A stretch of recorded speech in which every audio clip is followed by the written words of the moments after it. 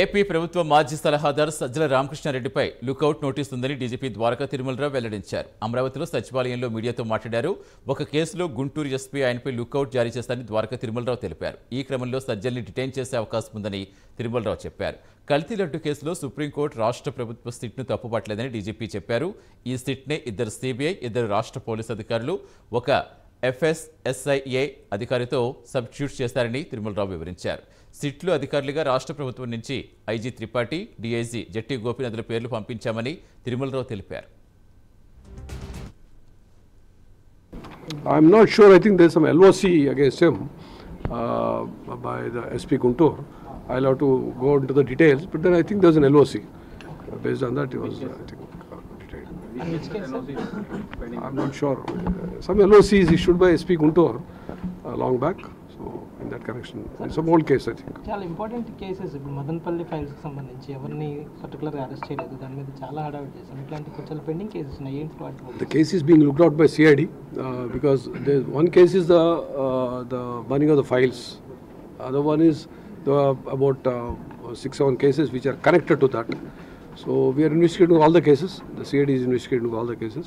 We'll see what how the progress is. Sir, IPS ఆఫీసర్స్కి ఇంతకు ముందు కొంత మ్యాండేట్ ఇచ్చారు, అంటే ఆఫీస్కి వచ్చి సైన్ చేయాలి. అది ఎట్లా జరుగుతుంది sir? See, some of them have been given postings now. 2 DIGs and 5 SPs out of the same list. And, some of them have been placed under suspension. Rest of the people are giving attendance. And we'll soon give some postings. Some of them who are reasonably good, they'll get the postings. Sir, Raghurama Krishna Raju case I1 మార్చారు, నేను SP Ongole ఇచ్చారు. ఎందుకు sir change? See, కొంచెం ఇది చాలా ముఖ్యమైన case. ఒక MP పట్ల వ్యవహరించిన తీరు, దానిపైన ఉన్నటువంటి కేసు కాబట్టి దాంట్లో ఇన్వాల్వ్ అయినటువంటి ఆఫీసర్లు అయితేనేమి మిగతా ముద్దాయిలు కూడా చాలా హై ప్రొఫైల్ కాబట్టి ఒక ఇన్స్పెక్టర్ డిఎస్పీ లెవెల్లో చేయడానికి కొంచెం సంకోచిస్తాడనే ఉద్దేశంతో ఎస్పీ ర్యాంక్ అధికారిని పెట్టడం జరిగింది. But otherwise is being investigated by the same under the same leadership of the IG Guntur. So I1 స్థాయి పెంచినట్టయితే కొంచెం చకచకా చేసేది, కొంచెం ధైర్యంగా చేయడానికి నిజాలు బయట తీయడానికి అవకాశం ఉంటుందని చెప్పి పెట్టడం. మై లాస్ట్ సిఐడి లడ్డు మీద సిబిఐ నుంచి చేస్తున్న సిట్ ఎందుకు ఫామ్ కాలేదు సార్? ఇంకా లేట్ అవుతుంది. ఇది సుప్రీంకోర్టు ఆదేశాల మేరకు ఫామ్ అవుతున్నటువంటి సిట్. సో దాంట్లో చాలా క్లియర్గా ఏం చెప్పారంటే 2 విషయాలు ఇక్కడ మీరు గమనించాలా, మీ అందరి ద్వారా ప్రజలకు కూడా తెలియాలనుకుంటున్నాను. సుప్రీంకోర్టు ఆర్డర్లో ఒకటి, స్టేట్ గవర్నమెంట్ ఫామ్ చేసిన సిట్కి it will be substituted. These are the exact words. The SIT formed by the constituted by the state government is substituted by 2 officers from CBI, 2 officers from AP Police as nominated by state government, and 1 officer from FSSAI as nominated by their chairman.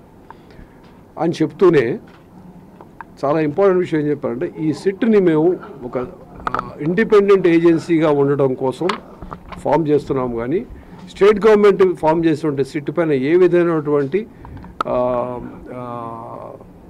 Suspicion కానీ లేకపోతే ఏ విధమైనటువంటి aspersions, we are not causing any aspersions on that particular SIT అనేది చాలా స్పెసిఫిక్గా ఇచ్చారు. నార్మల్గా అది ఇవ్వరు.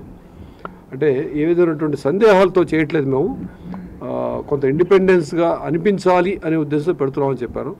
అది ఒకసారి మీరు ఆ పేరా కూడా చదివితే అందరూ కూడా బాగుంటుంది. Small order, you can go through that order. ఎందుకు చెప్తున్నా అంటే, దీంట్లో ఏదైనటువంటి స్టేట్ గవర్నమెంట్ ఫామ్ చేసిన సిట్ మీద ఏదైనటువంటి